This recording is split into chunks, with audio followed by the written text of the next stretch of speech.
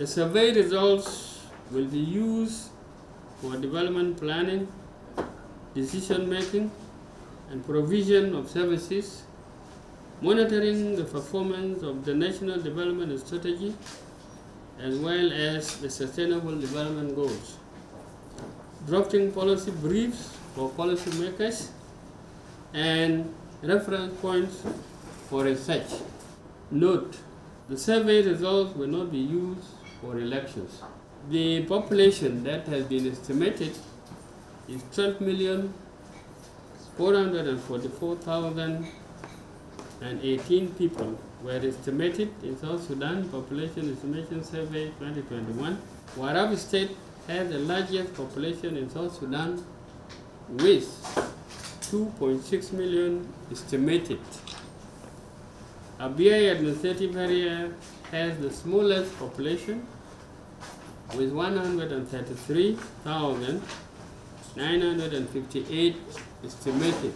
In terms of sex disaggregation, the estimates indicate that there are 6,582,929. That translates to 52.9%.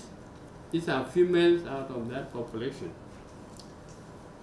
5,861,089.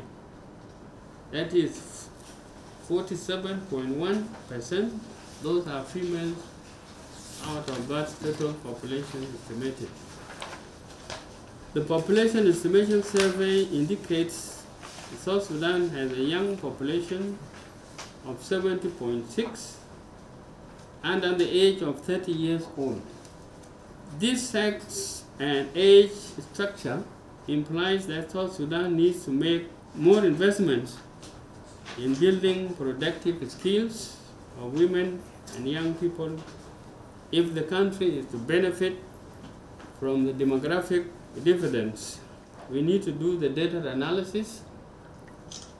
We need to compile the thematic reports and the user cases. We also need to compile the main report, which has not been done, and then it has to be published, and a dissemination has to be carried out